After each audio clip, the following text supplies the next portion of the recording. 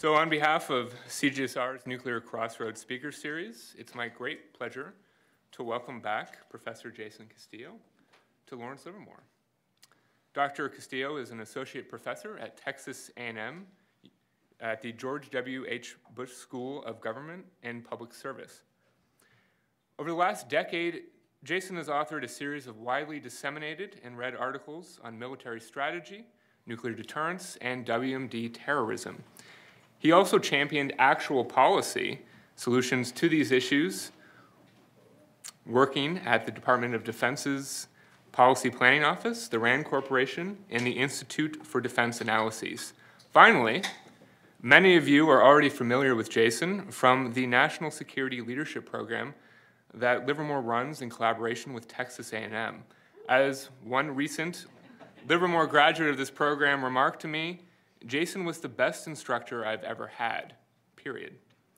As a living bridge between the academy, U.S. government, and the national lab, Jason brings a unique set of experiences to the current renaissance in research on strategic nuclear policy, and his seminar this morning on how potential adversaries might use nuclear weapons in a conflict addresses an important and timely issue for U.S. national security. Jason's going to speak for about 45 minutes, and following our standard format, I'm going to moderate a Q&A session afterwards. And with that, let me welcome Jason to the stage.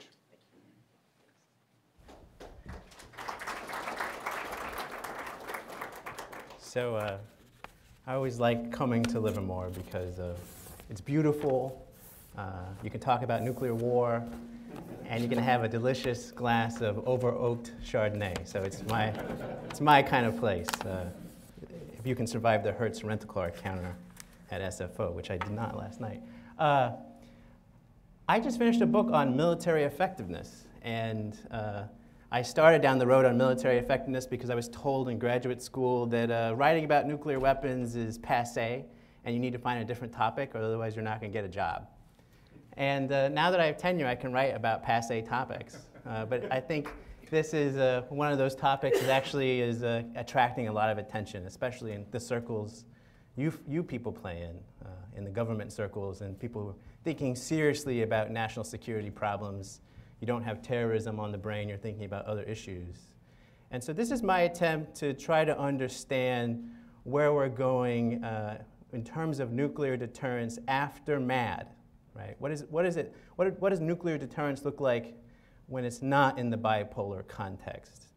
And in particular, so I'm starting a second book project, and I'm going to pick your brains. I'm going to put my ideas out there and hopefully get some good feedback about how to frame these arguments. But one particular issue that interests me is how we should deal with nuclear-armed adversaries. Right? So if you're all familiar with the nuclear weapons debate, right? There's non-proliferation, and then when that didn't work, we tried counter-proliferation, and then when that ends up being a giant military occupation that we still can't tell if we won or not, we're probably in the realm of managing proliferation. One of the things we have to manage is our relationship with states that have nuclear weapons, and we have to try to understand not only why they acquired nuclear weapons in the first place, but how they might interact with our security policy, and in particular, if we have to get into a conflict with them. So the central question here I want to ask is, what strategies could regional nuclear powers adopt to deter, what nuclear strategies could they adopt to deter U.S.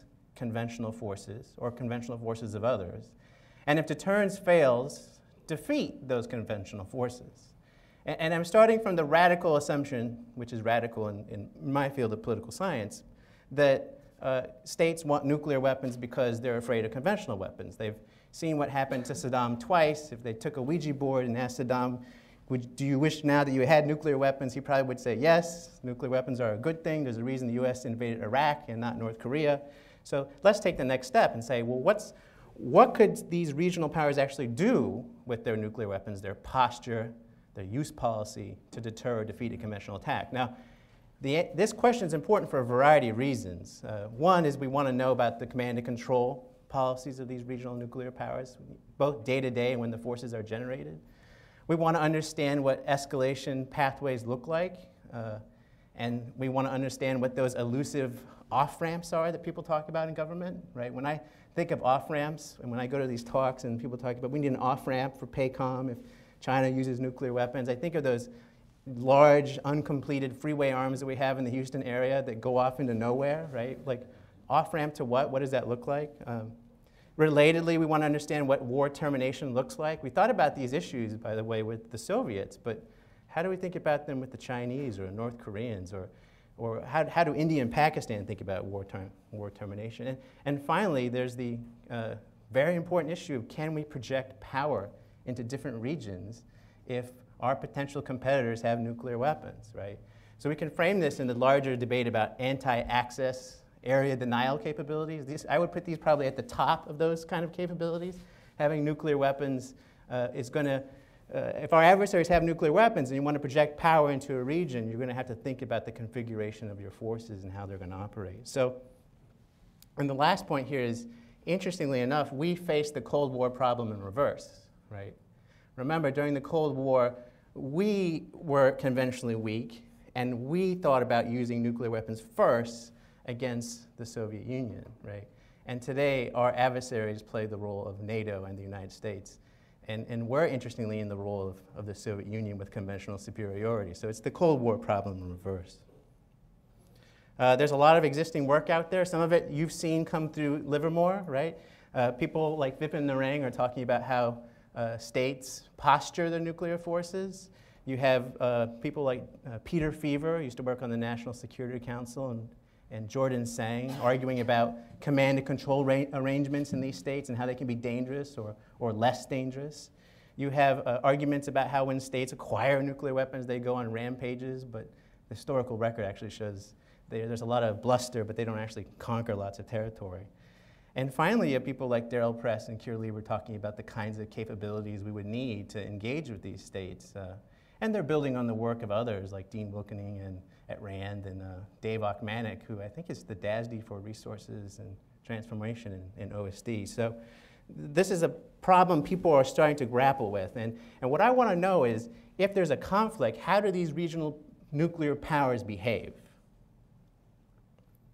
So 3 arguments. One is I'm going to present a framework for how to think about this problem. And by a framework, it's just a way to do analysis. And I'm going to be clear about my assumptions so that you can take it and you can vary them and change them and maybe get different outputs. But this is a first cut at the problem. How will they behave, right?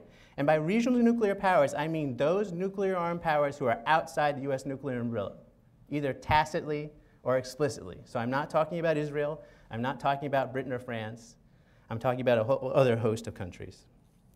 The argument I make is they're going to deter conventional attacks with deliberate forms of escalation, and I'm going to outline what I think those forms of escalation are and how they work. And the bad news part of this story, I think there really is no good news here, is that they're going to try to manipulate the risk of uncontrollable escalation. It's going to be very hard for a variety of reasons to control escalation once nuclear weapons start to get used in these conflicts. Here's the outline of the talk. I'm going to talk about what these regional nuclear powers look like, the strategies. The third part is what probably interests you most. What does this mean for power projection? And then review these findings. Let's talk about these regional nuclear powers. Who are they? If you're outside the US nuclear umbrella with nuclear weapons, you're Russia, China, Pakistan, India, North Korea, and possibly a future Iran. And I say that because I know there's this complex debate that I can't really follow about Iran's nuclear program and when they're going to break out and is it latent. And I think as a prudent planner, we just need to think about when Iran has nuclear weapons, right? As a worst case assumption, what does it mean for our ability to extend deterrence and project power? All these countries that I describe as regional nuclear powers, they worry about conventional conflicts. There are different dyads that trouble them. China, for instance, worries about the United States. Russia worries about China and the United States. North Korea worries about us. You notice there's a common theme here. We're involved in a lot of these conflicts. And in most of these cases where the US is involved, the stakes are going to favor the regional nuclear power. That is, we're going to be fighting for things they care about more than we do. And I know that's shocking because once I give this talk, and there are some people from CSIS in the back of the room, and I said, I think China cares more about Taiwan than we do, and they were shocked, right? You know, how could China care more about Taiwan, right? And Taiwan's our venerable ally that we have an ambiguous commitment with, and we have two core of US forces and thousands of tactical nuclear weapons there. How could there be any disagreement that Taiwan... So you kind of scratch your head when people talk in those terms. I think it's pretty clear the Chinese see Taiwan as part of their homeland, and so they're going to view a conflict over Taiwan as having greater stakes, not only for historical reasons, but probably for domestic reasons. But again, I would invite the comments of people who are experts on China. I'm a person who draws a black box around a country and looks at a few strategic principles and then tries to extract from there. And lastly, what are these conflicts going to look like? I think what these conflicts in the future, the character that they will take on is the variety of limited attacks, limited forms of aggression. And happily, Brother Putin has illustrated this for us recently in Ukraine, right? What Putin is doing in Ukraine reminds me a lot of Tom Schelling taking his daughter to the beach in Arms and Influence, right? You know the story where he describes salami tactics and he says, don't go into the water, right? And then she sticks her toe in the water. And Putin is doing the same thing, right? He's slicing the salami of NATO commitments. Now, arguably, the commitment that we've made to Ukraine is very ambiguous, right? But what happens when he starts doing that to the Baltic countries, where we actually have drawn a line and probably haven't configured our forces in the right way to deal with those salami tactics? So what we're dealing with are these regional nuclear powers making limited land grabs or limited forms of aggression, maybe sponsoring terrorism in the way that Pakistan does against India, taking small forms of aggression, right? Perhaps feeling emboldened by their nuclear forces. And the question then becomes, how do we as the United States deal with them, right? And you know, it's pretty typical in these war games when, you know, country X does support some form of terrorism against our client Y, and how should we react? Well, you know, the Air Force has a plan. It's called Blue Thunder. We're going to take down the air defense, right? And then the regional nuclear power detonates a weapon, and oh, well, it's time for lunch. Let's address this issue in further research, right? It's become kind of a broken record. So let's think about that further research now. I develop a typology of regional nuclear powers. You might have a different typology, but I just wanted a way to classify them. And I'm open to any, you know, these distinctions I don't think are radical, but, you know, you have new nuclear powers that have a handful of weapons. They're not particularly precise, North Korea. And then they proceed to a next level of a minor nuclear power from 50 to several hundred nuclear weapons and increasingly concerned about precision. And then you have Russia, which I think stands apart from the other regional nuclear powers. It's not quite our peer, but it's the closest country out there that we call our nuclear peer, and they do have precision delivery capabilities. All right, so let's get to the meat of it. Here, the first key argument here is that these regional nuclear powers will pursue assured retaliation as their way to deter nuclear attacks. Now, the focus of this talk is about conventional attacks, but the key to deterring a conventional attack is having some retaliatory capability in reserve, right? And it doesn't have to be assured destruction like the United States. There is no need for the McNamara-Enthoven curve here for these regional nuclear powers. They just have to have a handful of weapons that can target things that we value, and they may not even be the continental United States.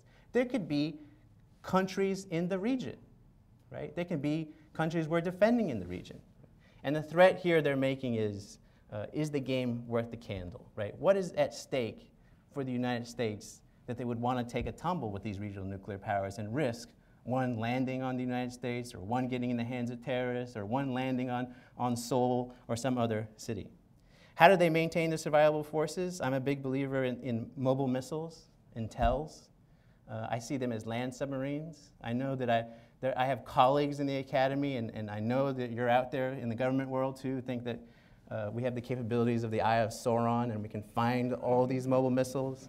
I'm not as sanguine about that, and primarily it's for me, it's not a technical issue. It's just I don't want to get into the business of trying to find these things. I find it very, very difficult, and I think that's the kind of threat that our adversary has to make. But there are some limits to these survivable forces. Because they vary in size, you can imagine the clever briefer explaining to a decision maker in a crisis that, you know, they're going to use these weapons, and at some point we may want to limit the amount of damage they can do to us, so if we can disrupt the command and control and maybe take out some of the facilities we know. So there are temptations here because these regional nuclear powers, with the exception of Russia, are really junior varsity kind of competitors. And so you can imagine the temptation being to try to limit damage. All right, what about deterring conventional attacks? So if we arrayed the kind of threats that these states face, from conventional to nuclear, we could come up with some kind of list. Your list might be different. But then the question becomes, at what point, as a regional nuclear power, when you're in a conventional conflict, do you use nuclear weapons, right? And that begs a bigger question, which is it credible to use nuclear weapons in a conventional conflict, right? And what's the threshold for doing that? And this is a familiar problem for us, because we had to face the problem in the extended deterrence context. You remember the old, will you trade College Station for Frankfurt, right? Will you, knowing that the Soviets can retaliate with nuclear weapons, why would you use nuclear weapons first? These states face a similar problem. Is how do I generate a credible threat to make you think that I will actually use nuclear weapons in my own defense in a conventional conflict? So what I do here is I say, okay, I'm not an expert in all these countries. I don't read their languages. I don't have access to all their classified data. So let's strip away and start simply and say, with these assumptions, what kinds of strategies to deter conventional attack would you adopt, right? So first, and this is not a realistic assumption. These are unitary political military leaderships. Even in the China case, right? We have these discussions about whether or not the Chinese military takes orders from the Chinese political leadership. But just to simplify the problem, let's assume that they have unitary leadership, that they want to survive, another radical assumption, that they're strategic. And of course, right, you know that there are arguments out there that say country X is not like us because they haven't had the Enlightenment, and so they're probably not strategic thinkers. And once they get nuclear weapons, they have this death wish to bring about a religious apocalypse. But just for the purpose of starting the conversation, let's assume that they weigh costs and benefits, and that they're uncertain about the intentions of their adversaries, in particular our intentions and how we might behave in a conflict. So this is a first cut at this problem. And what I do is I argue that there are two key variables, because as a social scientist, variables are very important to us. There are two key variables that will drive the choice of strategy. One is where you sit on that categorization of capabilities, whether you're a minor or a major nuclear power. And the second, more importantly, is what are your conventional capabilities? All these regional nuclear powers are weaker conventionally than we are in kind of aggregate terms. But the real question here is, do they have conventional options so they don't have to escalate immediately? Do they have options? Are there sets of military missions where they actually might perform okay and don't have to reach for nuclear weapons first? So capabilities, where you are on that list, determines how ambitious you can be. And the threats motivate you for deciding whether or not you want to choose an ambitious strategy. So if you don't have many conventional options, you're going to try to find nuclear strategies that are pretty ambitious. So how do you choose a strategy? So this is the familiar ladder of escalation, at least with my PowerPoint skills. And here what you're doing here is attenuating the problem between doing nothing and a massive counter-value first strike. How do I attenuate the problem and find different options, right? And what strategies are there in between? How do I make them credible? And there are schools of thought that we haven't adjudicated. We don't really know if extended nuclear deterrence worked in the Cold War. I was at a conference 2 weeks ago on cross-domain deterrence, right? And before I even could cross a domain, I want to know from different people in the room, how did we deter, right? Maybe the Soviets never wanted to invade West Germany, but assuming they did want to invade West Germany, then how did deterrence work, right? And if you're in the academy, you have one set of ideas. If you're in Nebraska, you have another set of ideas. And if you're at the Rand Corporation, you even have a third set of ideas. So there's no agreement on this fundamental issue. We've run the Cold War. We decided we won, right? History ended. But we still don't know what made deterrence work. So there are three schools of thought that these regional adversaries can choose from. The first is what I would call the punishment school. It says that nuclear weapons are not giant artillery shells. They're about imposing costs, right? They're about hurting you in different ways, typically industry or population centers. My old mentor, Roger Molander, some of you might have known him. He used to work at RAND, but before then he was on the National Security Council.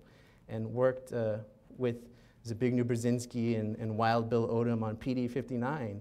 And they were talking about nuclear strategy, and he remembers talking to some of these Carter people about, counterforce and second strike prompt counterforce, and these politicians, right, these staffers who don't live in this world, their eyes kind of glaze over and they're horrified, and one of them says, I think it was Hamilton Jordan, I think one nuclear weapon detonated over Washington during working hours would probably be enough to deter, right? That is the distillation of the punishment school. And up here you see one of their big proponents, and that's Tom Schelling, right? These are the arguments, and Schelling's famous for his book, for many of his books, but the core argument here is from Arms and Influence, when he talks about that not only are nuclear weapons about hurting people, but they're about manipulating the risk that things will get out of control. What I've always thought was interesting about Schelling is he's an economist, right?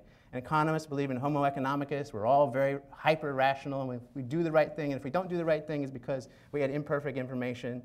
When you dig deep into Schelling's book, the theory of war, how war happens, right? How you get uncontrollable escalation is fear, accidents, emotions, anger, right? Kind of irrational things. And Schelling is saying that you don't want to cross the line and get into a conflict because things will get out of control. And as a consequence, states should do things to make sure that they get out of control, right? There's a famous book, well, maybe not famous, maybe it's famous for me because I have 2 hard copies, but Barry Posen's book, Inadvertent Escalation. And in the book, Posen talks about, at the end of the Cold War, how we would fight air-land battle, or FOFA, would interact in a negative way with Soviet capabilities and would cause inadvertent escalation, right? Well, people like Schelling and Jervis and nuclear revolution types, people in the punishment school would say, that's good. I want the system to be primed for inadvertent escalation because I don't want anyone to cross that line. That's the logic of the punishment school. And that's where most of us in the academy are, right? I mean, I was trained by, I'm a grandson of Schelling because I was trained by Charles Glazer. And I remember once seeing Glazer go after Don Rumsfeld in 1998 over this sort of missile defense issue. And Rumsfeld just dismissed him, right? And said, punishment, nuclear revolution, that's great when you're in your ivory tower, but I'm in the real world. And in the real world, we need real options, right? So we're not going to rely on this kind of stuff. So the second school, Harold Brown, another figure probably familiar to this group, this is the denial school, right? And it's epitomized by the countervailing strategy that came out of, I think I mentioned it earlier, PD-59 in the 1970s. And the idea here was we need to be able to deny Soviet victory along all dimensions, all rungs of the escalation ladder. Right? So nuclear weapons are not necessarily about punishment. They're about stymieing the aggressor. Right? And how we should look at this is in terms of escalation dominance. Right? If you do something at a certain level of violence, then I need to demonstrate that you can't go any higher without losing or suffering costs. Right? And how do you make credible threats? Well, if the punishment school was about generating mechanisms and convincing you things were going to get out of control, the denial school is about controlling escalation. So in other words, it sort of has this marquise, the Queensberry rules, right? This is how gentlemen fight nuclear wars, and we're going to do this in a very gradual, pristine way. But to be able to do that, the essential element is controlling nuclear escalation. And this, for that reason, it's a more ambitious set of arguments about deterrence than the punishment school. All right, this is your favorite school, though, right? This is the damage limitation school, which I thought about calling it the disarmament school, but I thought people's heads would explode, right? Disarmament, right?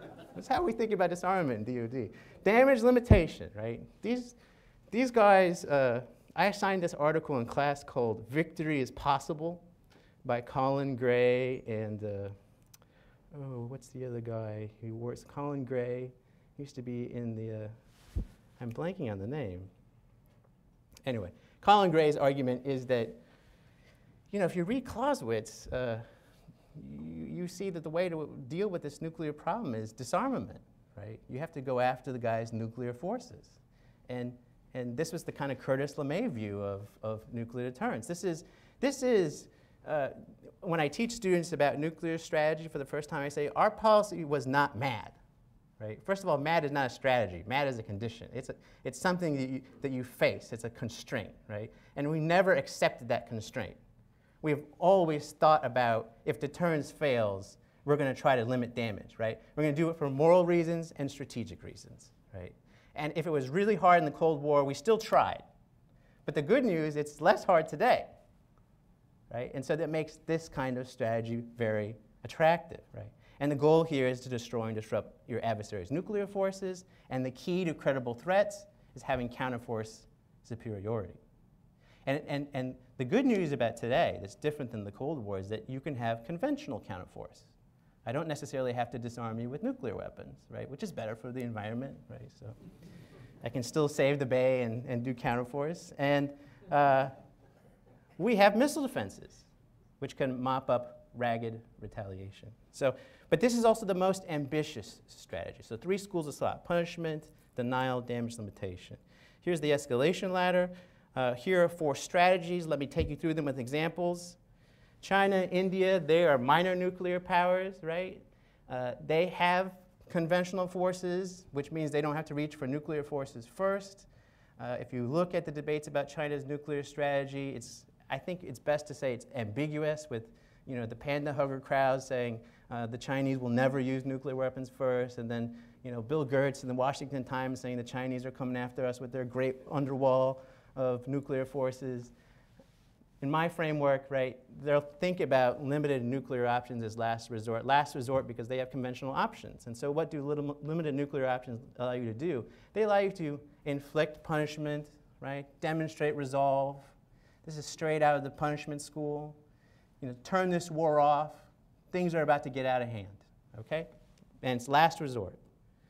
North Korea and a future Iran, less conventionally formidable, so they're going to have to reach for these weapons first, but they're constrained with the number of weapons they have, so they'll use limited nuclear options early in a conflict. It's actually kind of interesting because I think it was 2 years ago when we had the latest dust-up with North Korea. General Short was on WBUR, On Point, and he was talking about how the way to deal with North Korea if things get out of hand, right, is first we're gonna back them down the escalation ladder. I was like, wow, I see visions of Harold Brown and the countervailing strategy and Herman Kahn. And if that doesn't work, we're going to disarm them. And that kind of alarmed me because in my view, because of conventional weakness, they're going to reach for nuclear weapons early first. And if I were advising North Korea, I would tell dear young leader, whoever's in charge these days, I would say, make sure Wolf Blitzer is in the Situation Room, and you detonate 1 nuclear weapon over the Sea of Japan to remind the American people that the game might not be worth the candle, right? So we have to think about how we would respond in those circumstances. Higher up the ladder is Pakistan. I think Pakistan, and here I'm borrowing from Vipin Narang's excellent work on Pakistan, they're developing shorter range nuclear forces. I think that's to deal with cold start or dreams about cold start in India. I think there's a debate about whether or not India can actually do these things. But this is straight out of the NATO playbook, right? How Pakistan talks about using nuclear weapons on the battlefield could look like a RAND report written in the 1970s. And higher up the ladder is Russia, pursuing what I think is flexible response. Flexible response is like the Jeopardy category of potpourri. It's a little bit of everything, right? And those of you who study Russian nuclear doctrine, it sounds sometimes like it's about limited nuclear options. It has a counter-conventional element. And it also sounds like it has a little bit of a damage limitation counterforce element. So they may not be able to reach the capabilities they had during the Cold War, but they're groping in that direction is my argument.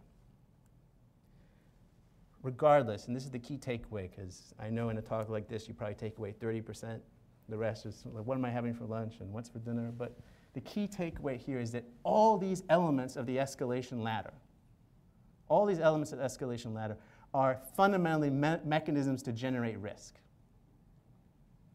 Even if they don't stymie an attack, even if you can't limit damage as a regional nuclear adversary, you pursue these things because as you go up the ladder, you're telling the United States things can get out of control.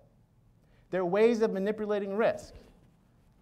In a conventional conflict, the regional nuclear adversary is grabbing the hand of the United States and say, join me in a very scary walk.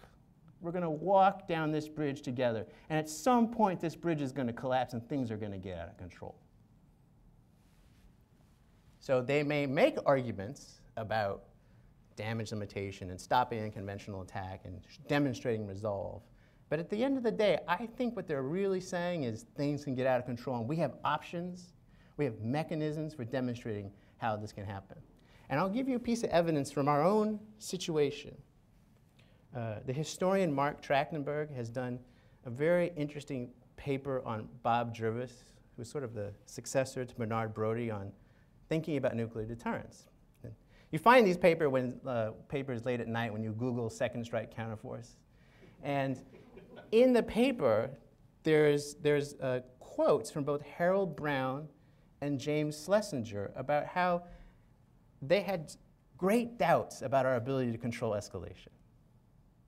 But they knew that when they testified in front of Congress, and they would light their pipes, because that's what you did back in the 70s, and sit in front of Congress and talk about our options for nuclear war, they had to put on a pretty convincing performance.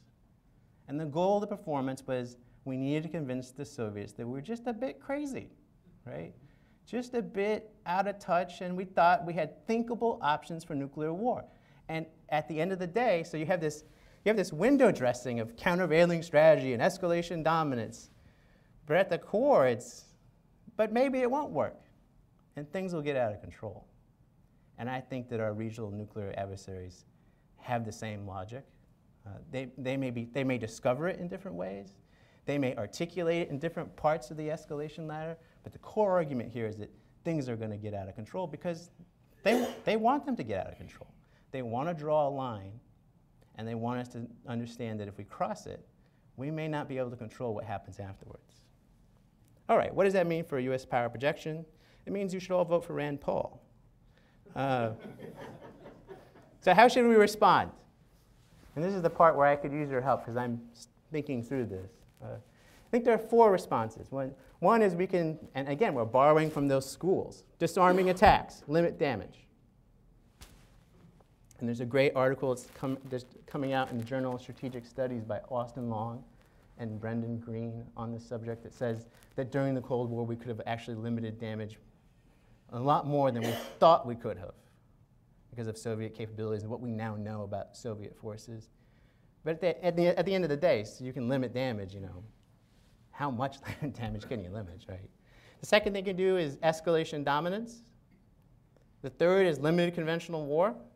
There's a rich literature in the 1950s that talked about fighting limited conventional wars and how to keep them limited.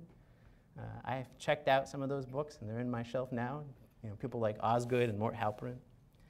And finally, thinking about deterring regional powers to begin with so we don't have to get into this game. So what about disarming attacks?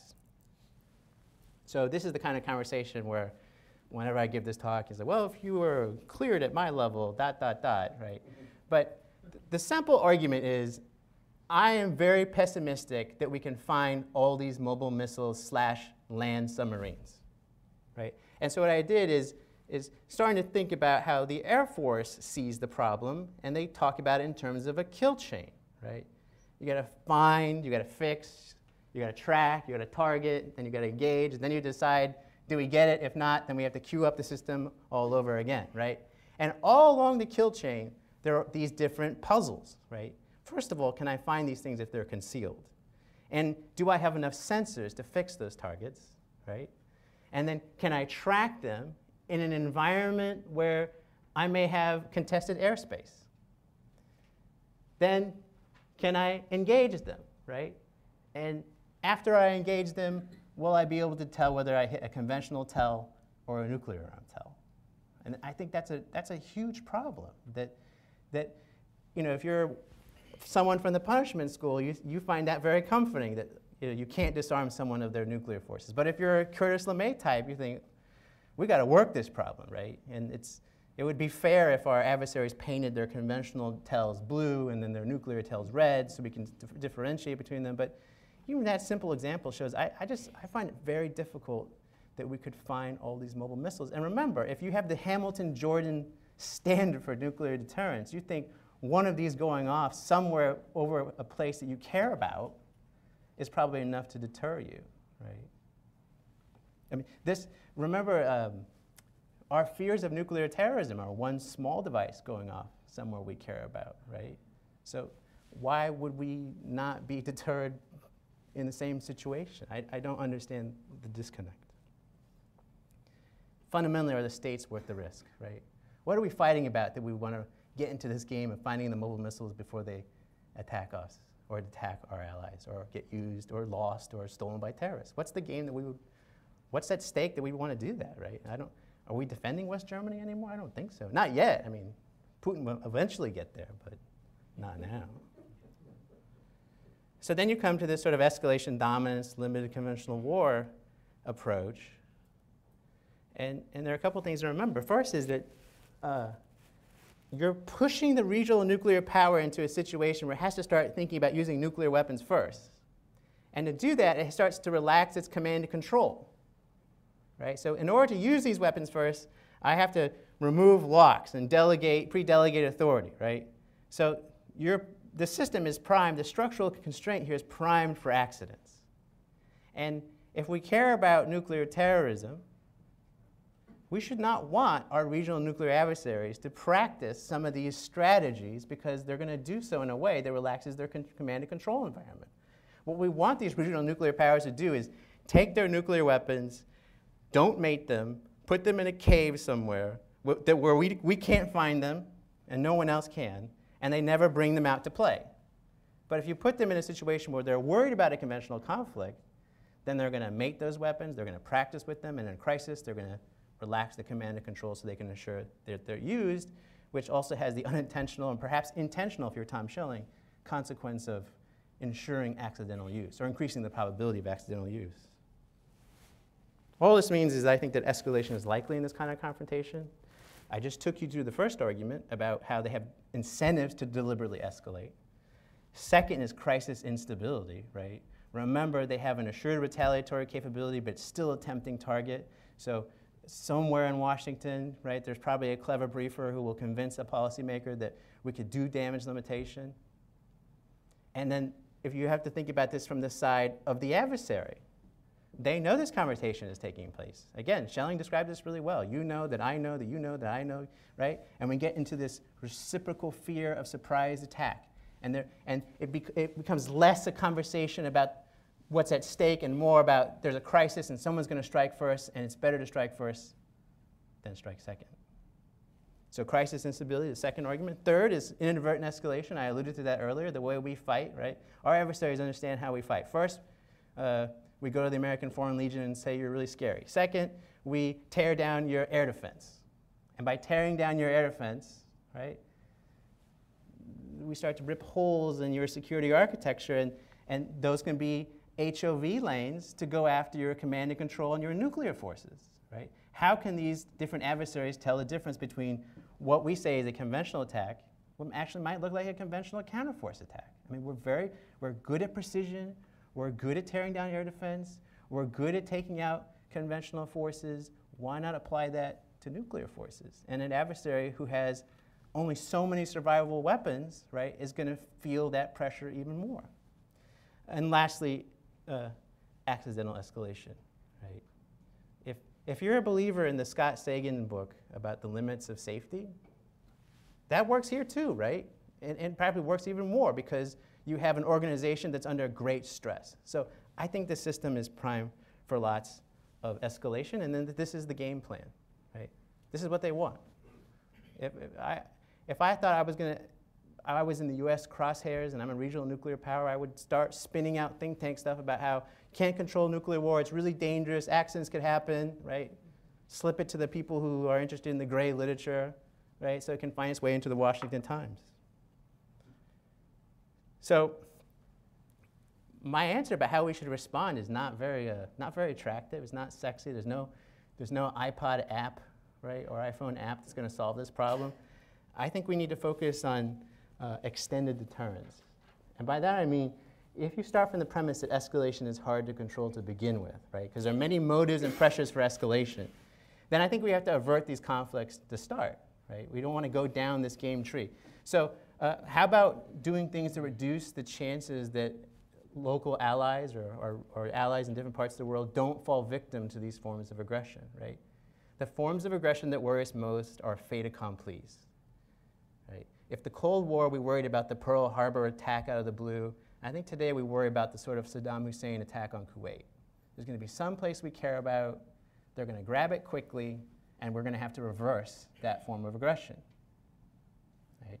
And Barry Posen has a great piece in 1995 issue of Security Studies. I think it was entitled, "What if Saddam had nuclear weapons?" And if you ever want to see a smart person struggle with how to eject Saddam Hussein out of Kuwait if Saddam had nuclear weapons, go read that article. Right? It's hard. It's hard. So to avoid this problem, you have to make choices about what parts of the world you care about and which parts of the world you don't care about. And when you're a unipolar power and other people can't really oppose you, you can be left with ambiguous commitments because there are cheap ways to keep people out of places that you care about. But today, ambiguity might invite forms of aggression, and you might, for domestic political reasons, find yourself having to reverse that form of aggression, and then for all the reasons I just outlined, I'm not sure we want to tussle with regional nuclear powers. And then lastly, I think we need some strategies to manage escalation and terminate conflicts. So my argument is probably not attractive to this group because I'm saying basically don't get involved in these conflicts and do what you can to prevent your allies becoming low-hanging fruit. But there's another set of arguments that says, well, you're going to get into these conflicts, and so what you need to think about is how you terminate these conflicts and what they look like and how you manage escalation. And I'm not sanguine about that because I think there's lots of incentives and pressures for our adversaries out of weakness to make sure that we can't do that. All right, conclusion. If you take those assumptions that I had at the beginning of the talk, I think it makes the problem worse. Because instead of unitary rational actors, you have states with civil-military tensions. They're not interested in survival. They're interested in changing the status quo. Here's my favorite. They get taken over by extremists, ISIS with nuclear weapons. Or they might have a desire, like Pakistan, to extend deterrence to places like Saudi Arabia, because Saudi Arabia feels dangerous, right? So what does this all mean? When you relax the assumptions, I don't think it changes the set of strategies. It just means that these states are more primed for aggression. They're going to be more apt to take these limited land grabs, and you're going to be in a position, the US will be in a position of having to reverse those land grabs. So when we relax the assumptions in the model, I think the world looks much more dangerous. So to sum up, regional nuclear powers have lots of incentives to make sure that escalation gets out of control. There's deliberate motives, but also there's pressures just in the strategic context for escalation. They can choose from 3 different schools, and they all have different logics about how deterrence works.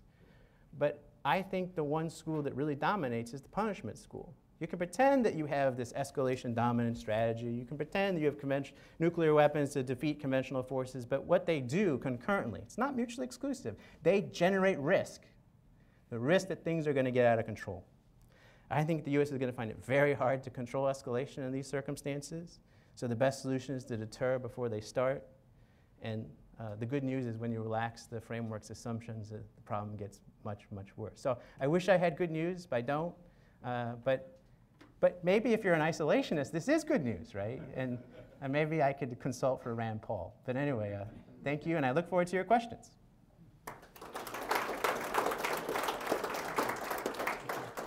Do you want me to?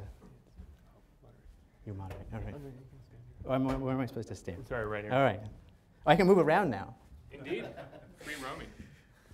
So we have about 45 minutes for questions. I'm going to start off with the prerogative of the moderator.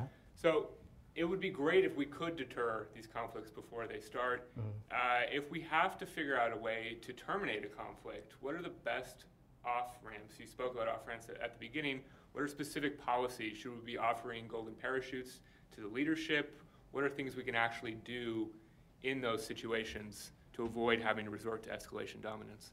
Yeah, this is the question my wife always asks me at dinner when she's tired of talking about this.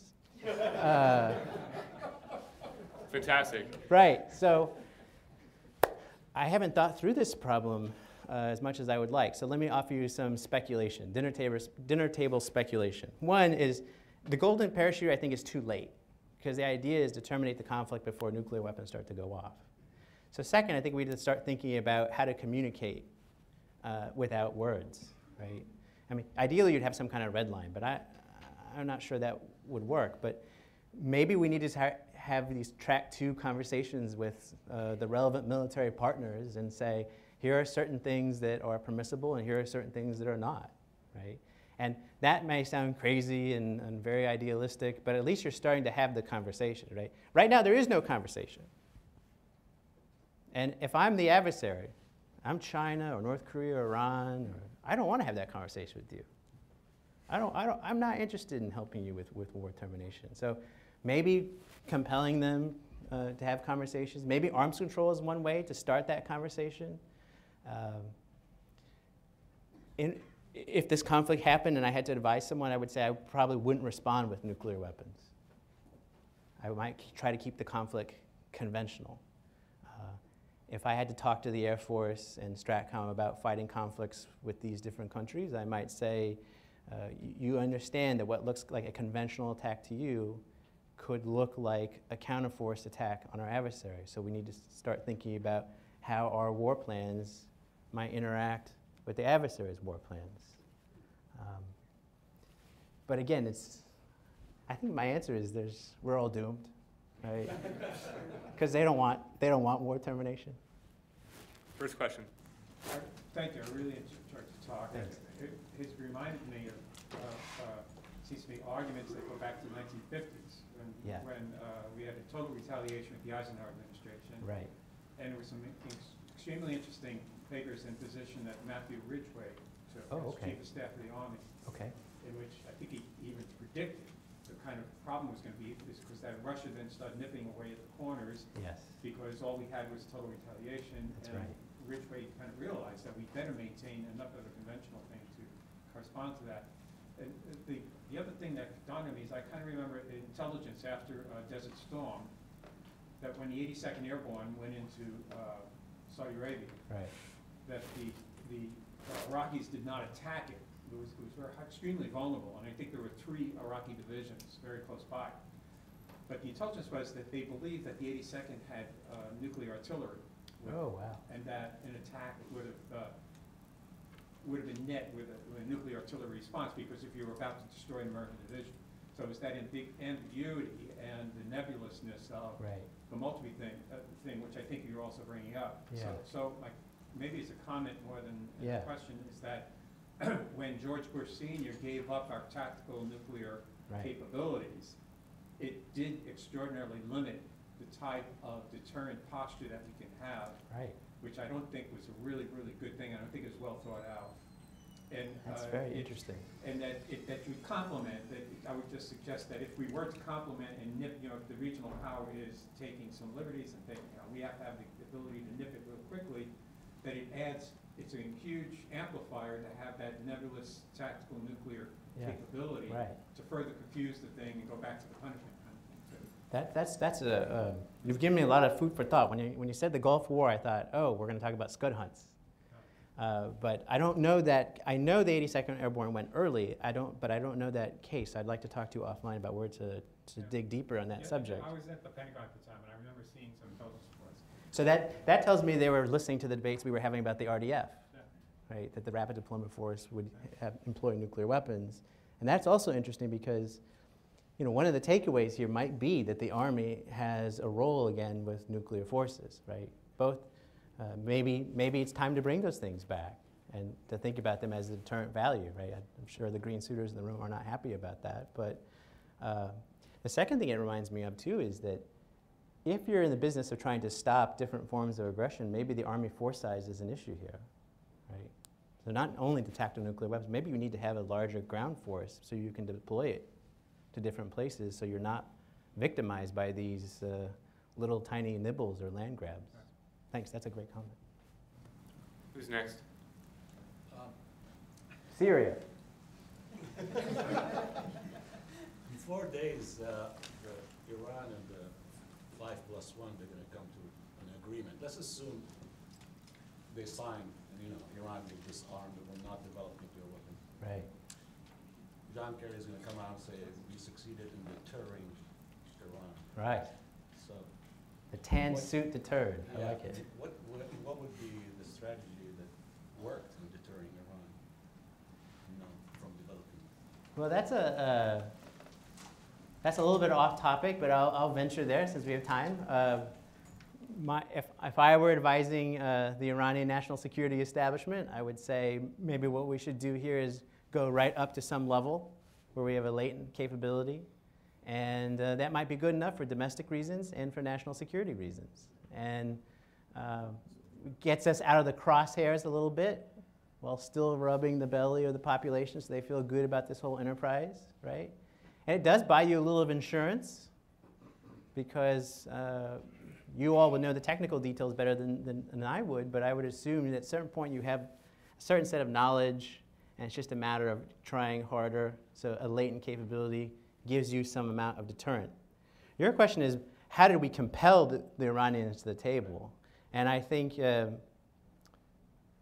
a combination of sanctions and kind of an understanding that we probably have interest in the Middle East that overlap, and we could probably do more things together. And also the recognition that having a latent capability is good enough, right? Right now, they don't face a huge likelihood of a huge land invasion. That might change over time. I mean, back when we were both in Iraq and Afghanistan, right, they had the two-front war problem. So that would create a huge incentive for nuclear weapons. But it doesn't seem like we have the appetite to do that again. So they can solve lots. There's a nice equilibrium of a latent capability provides us with domestic political advantages and with security advantages. So I'm not sure it's so much that the U.S. compelled, but the Iranians just figured this is also good. If they do it, if the agreement works. But I'm interested in managing proliferation. So I tell my students at the Bush School, you came here to be a counterterrorism specialist, right? Because you saw movies about the CIA with Matt Damon, and that's all very interesting. Some of you came here because you're interested in great power politics. We get like 2 or 3 of those out of the 100. There's this middle ground, though, about limited war. What does limited war look like? And in particular, what does limited war look like at sea, right? So if you take the Cold War context, it was a ground conflict, a full invasion of NATO, right, on land. Now we're out in East Asia. We're worried about limited conflicts at sea between nuclear armed powers. What does that look like, right? And I think that another place I would study cases, they're not nuclear cases, but the World War II naval campaigns, right? Because where else can you find examples of conventional naval battles that are relevant to today? Well, you do the Falklands, right? But where else? And it's really thinking about East Asia in that context. Now, World War II will be different, but again, it gives us a baseline for thinking about that. But again, you're right, that Israeli case is crucial. So are the cases between the Soviets and the Chinese where they had border skirmishes. There might be others, and there we could tease out inductively how people are thinking about limited war. What about Israel today being an actor that could go off and change the equation, attacks on reactors and things of that sort? Yeah, so it's the third rail of international politics, talking about Israel, right? I let my advisor furrow that road. Yeah, I think it's dangerous for the United States to be entrapped by Israeli actions in the Middle East, right? And this is probably one of the reasons why we were so driven to compel Iran to not get a nuclear weapons program, right? I think the nightmare people worried about is Israel strikes Iran, doesn't do enough damage to retard the program, but does enough damage to irritate everyone and drag us into the conflict, right? So it's the classic, allies have 2 constant fears, abandonment and entrapment. And vis-a-vis Israel, I think we worry about entrapment. And the Israelis have a legitimate security problem, right? Because first of all, They're close by Iran. Second of all, Iranian rhetoric is not friendly, right? Twitter notwithstanding. Third, Iran supports a lot of the extremist groups that surround Israel, right? So it's not hard to envision Iran becoming like Pakistan with nuclear weapons and ramping up not the conventional conflicts, but the sub-conventional stuff. And here I would refer you to the work of my colleague Paul Kapoor, who's at the Naval Postgraduate School, who's written a great book in the Stanford series about just that, about how Pakistan became more emboldened with its nuclear arsenal, not emboldened to go on huge land grabs, but to sponsor low-intensity conflict and insurgency and terrorism, right? So in the Israel context, we know they have lots of motivation to be afraid of the Iranian bomb. From our perspective, we don't want to get entrapped into a conflict would be really hard for us to control, right? How many times are we going to go to the Middle East and bomb Arab countries or countries in the Middle East, right? It seems like it's becoming a very counterproductive national security policy. Aaron. So you had this nice distribution of different regional power strategies from LNOs, early or right. Last resort, flexible response, and then you go to responses, and in every case, of course, the right answer is don't let the conflict start in the first place. Right. But are you thinking about, or do you have any thoughts about what responses are better suited to someone who's adopted an LNO early strategy versus last resort versus flexible response? So the LNO strategy is probably the easiest to terminate, because what I envision, so when I say limited nuclear options, there's the limited nuclear options that people thought about in the Cold War as a policymaker, onesies, twosies, and then there are the LNOs that the military would come back with, which were not onesies, it was like onesie, twosie times 100.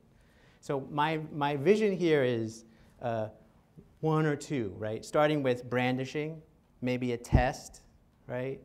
Maybe an attack over advancing conventional forces. So in that kind of environment, the strategy for victory of the adversary is demonstrating resolve and the US backs off. So you can imagine a situation where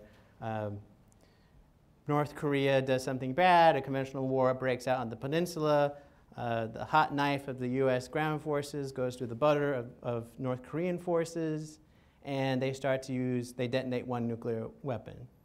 Now, I would hope that the reaction is a pause on the US side. But the reaction might be, these guys are going nuclear, we have to get them before they start, right? It's a kind of crisis and stability question. So maybe to address your war termination issue, because we're talking about war termination here, how should we respond? Maybe we need to start thinking about in our war planning that we demonstrate in kind and we say, okay, we're going to have a conversation about this. And you have to stop and we'll stop. But, I'm always reminded of Fred E. Clay's book, Every War Must End. It's a small little book, right? I always put it at the end of class because by the time we get to the end, it's not clear that anyone's reading anymore. And for them, it's like every class must end. But in Clay's book, right, he talks about how there are good strategic reasons to end conflicts before everyone starts to suffer these huge costs. But there's one giant constraint, domestic politics, right? No one wants to be George Bull. No one wants to say, turn it off, right? Because then you look weak, right? You want to be strong. And so even in the case where someone uses one weapon, which I think you can terminate easily, the best response would be maybe a similar demonstration than a conversation. I think for domestic political reasons, people won't want to do that. We'll be overwhelmed. But it's more than domestic political reasons. It's Yeah. precedent for the future. Yeah. Right? If you're talking about deterrence not just now and not Right. just in that conflict, Right. but going into the future, Right. If them setting off one weapon Yep. causes you to stop, Yep. whatever stopping form that takes, Right. It shows they have that. achieved some level of their aim. Yes, Right? They right. may not have achieved 100%, Right. but they've achieved a non-negligible level. So Yeah. when the next conflict comes along, Right. how does that, what's the feedback loop? And it's not good necessarily. It's not. I mean, we're in the realm of bad choices. So So it's more than just domestic politics. yeah, there's the precedent argument. If you care about the precedent argument, I'm not that concerned with it. I'm more concerned with now. right? So what's the precedent that worries us? They use a weapon, and it demonstrates to everyone that nuclear weapons can stop conflicts. Well, we've already concluded that. That's why we have Lawrence Livermore Labs, right? That's why we have nuclear weapons, because we believe they stop conflict. So the precedent is that an adversary has nuclear weapons that can stop regime change.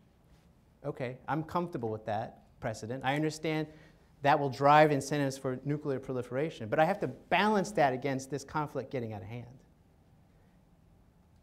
And so ultimately, I think the precedent argument is used by the same people domestically who don't want to look weak overall, right? The stronger precedent argument is that this is going to unravel all of our commitments, because we have all these global commitments, right?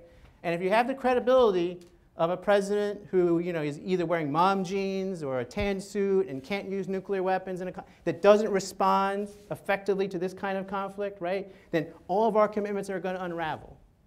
In the same way, when we lost the Vietnam War, NATO collapsed. So the precedent argument is a credibility argument, and I'm less worried about it. I understand it's out there, but I'm more concerned about that present conflict, things getting out of hand, especially for things that, this should really focus the mind. Do we care about Taiwan, that we're going to be running these kinds of risks? So I have two comments. One is going back to that 1973 war in Israel. My understanding, rightly or wrongly, is that the Soviet Union at one point contemplated sending troops to help the Arabs. Right. And in response, the United States put the nuclear bomber force on alert. And the Soviet Union decided, maybe not. So that's also worth looking into. Yes, for brandishing purposes. And this is unpacking, right? If I'd taken 3 hours to give the talk, I could have talked about the whole spectrum of limited nuclear options you have. And one of them is putting forces on alert. And by the end of the Cold War, we'd established some routines, dare I say norms, where the alerting of forces was visible to everyone, and it was a good way to communicate. So when we talk about what kinds of nuclear weapons we have and what kinds of delivery systems, we should think about that in terms of the kinds of signals we send with them before the conflict starts, and not just, servicing targets. Right. I like that phrase, servicing targets. Well, yeah, Rumsfeld changed it to killing targets, right? Right. But the pre-Rumsfeld phrase was servicing, right. Which does have farming connotations as well. However, the other thing is your rational actor hypothesis. Yeah. It's more of an assumption than a hypothesis. Well, your rational actor assumption. And you say when you relax that assumption, things get dramatically worse, which they do, which would imply that it might be worth doing an analysis of the kinds of things we can do to strengthen the unitary rational actor features of our adversaries. And democratize them all. Well, short of that, something we can do nearer term. Right. No, that's great. Part of our conflict management is helping those rational actors come to the fore and become more influential in their country. So that is a very interesting point. The last point's interesting because it reminds me of one of the rationales for security cooperation that OSD used to have. Right? You have mill-to-mill contacts because you want to professionalize their militaries. You want them to understand how we think about these problems. And I think one byproduct is that you try to centralize the decision-making process in those places so you can communicate back and forth more easily. These are great recommendations. Can I ask a follow-up question? Yes. So some of the speakers we've had over the last year, there's been a focus on the sorts of capabilities that need to be perhaps maintained or new capabilities developed to achieve some of these various policies and strategies that are coming down the pipeline. In particular, there's been a focus on ballistic missile defense at a regional level to take an adversary's cheap shots in terms of trying to execute a successful blackmail strategy off the table. Mm-hmm. What sort of capabilities should we be looking at to assure deterrence of conflict before they start, and possibly to terminate, again, support those sort of policy solutions for the off-ramp? So, truth in advertising. I'm a member of the punishment school. I would be. They would take away my PhD if I were in any other camp. So, my perspective is from the punishment school, and in the punishment school, we see technologies chasing a problem that's never going to catch up and solve, right? So I'm not sanguine about, I mean, we can make experiments where like North Korea has 2 weapons and we know exactly where they are and they're a fish in a barrel and we're going to use 2 conventional arms to take out 1 weapon, they're going to get 1 off, and then we're going to have 10 SM-3 track 2 BA interceptors, right? So we can create these experiments where the combination of conventional counterforce and missile defenses work. But I think that the greater problem is the incentives that our adversaries have to make things get out of control. So I'm not sure the technology is ever going to catch up with this problem, because the problem is fundamentally, 1 is enough, I think, to deter us, right?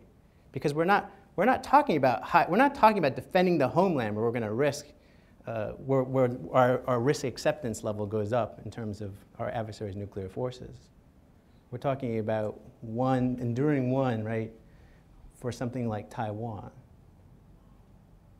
Now, there are other views out there, right? The other views are we got to work hard with the kill chain problem, find ways to disarm people, and we got to work hard with missile defenses. I'm not here to tell you shouldn't have missile defense, right? I like being the unipolar power. I like all these different capabilities. I just think we have to not be optimistic about them, right? I guess another argument in the punishment school is that force is a blunt instrument, right? I also think we have to remember the politics here, right?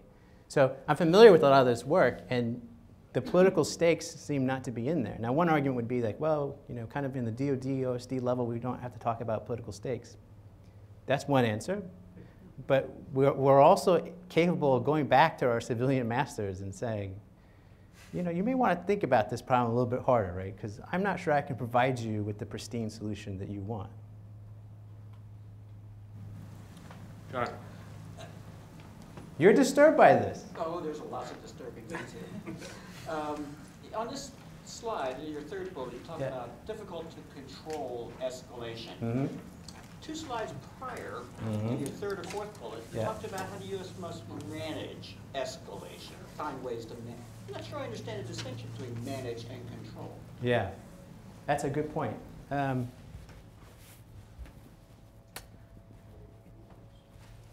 It's hard when you pay attention. So let's be very clear and try to resolve the contradiction. What I should have said is not manage escalation, is find ways to terminate wars. That's different, because managing escalation, war termination is a subset of escalation control. And it's the only subset of escalation control that interests me. I want to find ways to turn it off early, because I'm worried about the longer it goes, the more unintended consequences. So what I mean about managing conflicts is finding ways to quickly turn it off. And I don't know the answer to that. I'll be honest and say I haven't thought through that. It could be building confidence-building measures, right? Maybe we should go out to the Stimson Center and have a conversation with Michael Crapon about setting up red phones. Other people talk about the need for transparency. I think that's a terrible idea for managing conflicts, right? For crisis and stability reasons. This is why I never understand why the Stimson Center talks about the need for transparency in South Asia. Like, why? Because you want crisis instability, right? You don't want people to know where everyone's nuclear forces are. That's not understanding the name of the game. I think we should have conversations about rules of the road. That one thing that the Cold War taught us is that after decades of the competition, we established a lot of unwritten rules about things you could do pre-crisis and during a crisis. So maybe we start to have those kinds of conversations. Maybe our think tank types should start writing about war termination and how ways of, so our adversaries can read those reports, right? Because if they're reading about the RDF and they believe that the 82nd, the Ready Brigade of the 82nd has nuclear weapons, right? Someone's paying attention to our debates about RDF. So, I mean, I hate to sound like a social constructivist out here, but there is a little bit of people are reading. We're reading their stuff, they're reading our stuff. And in that process, we're conveying information. So I think the war termination stuff is hard. The easy solution is, well, the way to terminate the war, right, is conventional counterforce and missile defense. I'm just not optimistic that can happen. The lessons we had from Dr. Strangelove on was the red telephone. Right. Communication. Now Dimitri. Was a big, that's right, Dimitri, one of the biggest lessons was opening up channels of communication was one of the best pressure release valves we had. And it seems to me that would still be valid with regional powers as well. Yes, and we we do this with the Chinese, right? Remember when Brother Gates would go over there and say, you need to be a responsible stakeholder, and you also need to be transparent about why you're building these set of capabilities. Well, if you're the Chinese, I'm not sure. Well, they can say, yes, we're all into being responsible, but I'm not sure I want to tell you about all my capabilities, right? Because I'm David here, and David's not going to communicate to Goliath about how he plans to fight, right? That ambiguity of deterrence is pretty attractive. Any final questions? Worn them down. It's like the Battle of the Somme. So, on this idea of escalation, Yes. if you make uncertain for the... They let druids in the room? Yes, they let druids. Okay. So, if you make it uncertain for the leadership of North Korea or Iran, Right. when they try and escalate, because maybe we have missile defense, Right. and it doesn't work, does that create a political risk to them that maybe they decide not to escalate because it might not work, and then There are probably conditions under which where the arsenal is really tiny, and we have really good capabilities, and we put the argument to them that if this ends and you start to escalate, you're going to have a visit to The Hague, and then you'll have a Milosevic accident, and you may not come out alive. I think that's the argument, right? And so that might be true. There might be conditions under which they're pretty narrow, where we could convince some dictator that you don't want to do this, right? Right, raise the uncertainty of the success. But the counter to that is they're in a world of really bad options, and they know when Uncle Sugar comes to the region, right? He likes to do regime change. If he's going to spin up 2 core or 1 core, he's going to tear down the statue and send you to the spider hole. So regime change is coming. And two, I think that's also an incentive to build up your arsenal, right? Build that arsenal. The lesson here is 5 weapons might not be enough. 20, 30, 40, 60, 100, right? Just build them. Keep building, build, right? Because the other lesson is that delivery systems that can't reach across the ocean might not be enough either. Yeah, and well, I think, and my counter to that is find stuff to target that's nearby, right? I had some RAs one summer. We figured out Patriot battery, how many Patriot batteries and interceptors we would need to cover North Korea, cover South Korea, cover Japan, and then how many interceptors, because start to think of start to expand the target set if you're one of these dictators. Right? Don't worry about targeting Sarah Palin in Alaska. Figure out something nearby, right? But on the other hand, it changes the game if they can target Sarah Palin in Alaska. Yes, it does, right? Back to your quote about, 1 over... One, East right. Center. And we're back into the Hamilton-Jordan problem. Yeah. 1 over, that's enough to... I'm self-deterred at that point. Final question, Aaron. From Brother Miles. The thing that I'm kind of hung up on here is that you're positing this rational actor, but you're kind of reluctant to accept some kind of continuum in his decision-making calculus. Right? You kind of want to say either he always knows there's some uncertainty, so therefore he's not going to be constrained. But and furthermore, it doesn't matter so much because he'll just drive him to build up himself. But if the goal is to deter the conflict before they start, it seems like there's got to be this continuum where he's evaluating before he starts aggression. What is the likelihood that this is going to be successful? Yeah, I mean, you sort of breeze through these slides, but just to be clear, there is a level of rationality. It's not perfect. There are some uncertainties, right? These people are deterrable, but there is a threshold that you cross where the fight starts and you worry that it's becoming less of a limited fight and more of a regime change fight. So maybe this is where we can have a conversation about war termination, is what's the threshold, right? There's a threshold where he starts to worry, they're coming after me, right? So when you cross that threshold, you start to behave differently than you did pre-crisis.